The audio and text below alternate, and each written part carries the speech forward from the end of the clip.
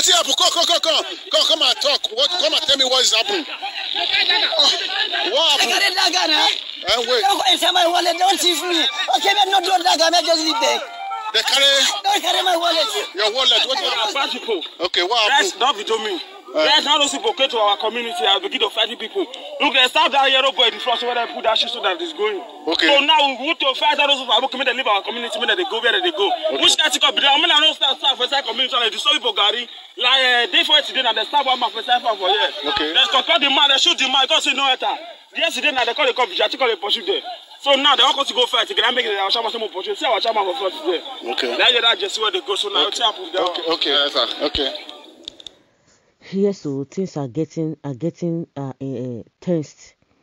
Things are getting tense and very, very serious. Yes, in that video circulating the internet, a Fulani man was spotted fleeing with his car after a conflict between them and some groups of Edo State boys. A journalist who posted the video confronted the Fulani man and asked him what the matter was. The Fulani man cried as he lamented his ordeal with groups of Edo boys. According to him, the Edo boys allegedly robbed him in his wallet. Well, from the video that we saw, the boy was the other ones. they narrated what really happened. It is all about still going to people's farm and eating up their crops. If you are not going to be peaceful where you find yourself, they will show you the way out.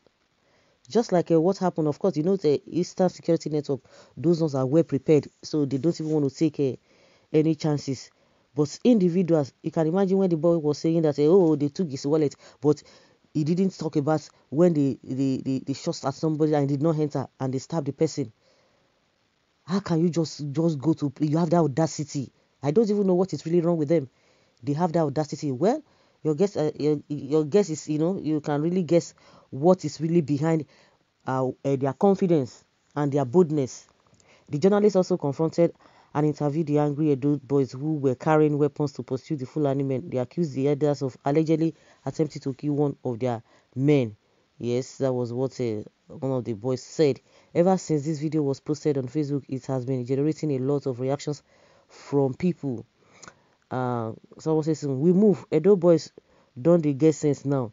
If not before, waiting you go. They hear be say, aye. Okay, arrow. Okay, beggars, mafians. Don't they kill themselves? Una no use una power on Fulanis. Okay, you want to help them continue. How do you want to help them? Now, una for break that phone now. Okay, chase them. Just that is how they always steal from the poor headers. Okay, that's how. Now wow, which camera be that safe? Come. I want to help you. Which help you? One Edo babe don't come online abuse those Edo guys that they are caught. It is useless. Edo people una try. The journalist is biased and demonic. I am beginning to reason with the people. Okay. Fulani crying over stolen wallet. Take precedence over the reality. The boy said the Fulanis have been attacking them as usual. Does Fulani man carry wallets? Okay. No, they don't. They don't carry wallets. What do they carry? Well, I know you're quite all right in this whatever. You are one of the people who tell you that the truth is very, very bitter. Every tribe are not happy with what your so-called Fulani are doing. They are all over the place. That is the irony part of it. I didn't even know maybe they are being lied upon. Maybe they just lied against them. Or maybe it's just an isolated case. You say, okay, maybe something is really wrong, then you can go and do investigation. But a situation whereby these things happen in every community, not only in one place. We're not just hearing that, oh, in so state, that is what has been happening, that is what is obtainable there. But when everybody is saying the same thing, just like when the NSAS protest, when it came up, you could see that everybody, everywhere, everybody was saying the same thing. People are saying the same thing everywhere. And it is the same pattern when you talk about the NSAS. So that was why you see that the thing cut across, the protest cut across the country. Apart from the northerners, of course, you know that those ones, they have their, even what is even hitting them up, what is even biting them is even more than what is happening in the south. But they keep quiet. They feel that it is a normal thing, and that's why when this issue of eviction came up, they were like, oh, what is the big deal about it? Those who are supposed to say the right thing, they are not saying it. Instead of them to caution their people that no, don't go to people's farms. You can't look for people's trouble and you expect them to fold their hands. It's not going to happen. But you see that they began to change it and telling you that after all they are facing the same insecurity in their place. So why are you now making it a big deal? Yes, you love it. You can condone it. You can do it. Do whatever you want to do about it. You can negotiate with them. That is your own cup of tea. But don't import that or you export that whichever way to other people's land. You can't do that. They won't take it because they are different people. You have been there. Like I said, something really triggered this misbehavior of this Fulani herdsmen. And you will hear, oh, they are coming from other countries. They are coming from this. They are coming from that.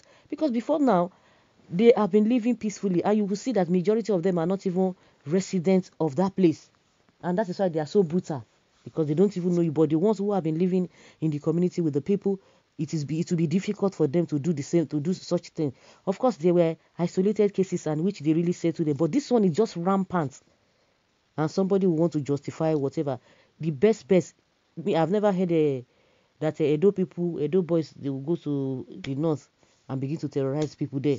Or they will go to Lagos, or Lagos people will now go to this thing, or Yoruba people will now go to the north, and you are hearing that they are terrorizing everybody around the whole world. So what are we talking about? We have Igbos that are doing businesses all over the place. Their businesses has not been detrimental to the people where they do their business. So why are people not complaining about, oh, Igbos are this? The only thing you hear about Igbos is that, or you hear people say about Igbos is that, oh, they buy our land, they have bought almost everywhere, this and that. They didn't take it forcefully for you. You are the one that say you want money, and you say you want to sell it. They will sell it to you. And so, if you don't want to sell it, they will stay on their own. But they will give you. You are the one who say you want to sell. So that is the only thing, and which is a good thing. I don't think it's detrimental to anybody. But you collect the money, say you want to sell. If you say you're not going to sell your land or your property, nobody is going to come to you and force you to sell it to them. And that is even developing the areas, making things, and everybody is happy. Even you that you are selling your whatever, your property or your land, you are happy because you are going to use the money for something else. So a situation whereby these particular people are always in every nook and crannies of this country, and they are threats to people's lives. What do you have to say? You just have to say no. Let us sit down together. He was crying that they collected his wallet. Which wallet did they collect? Well, the issue is that honestly, I don't think this is right. We are trying to create another monster. Fulanis never cry. Wait, you play with Edo, you finish. You are working another Anini again. Well, so guys, let's hear your opinion. Leave your comment below and let's know your thoughts on this.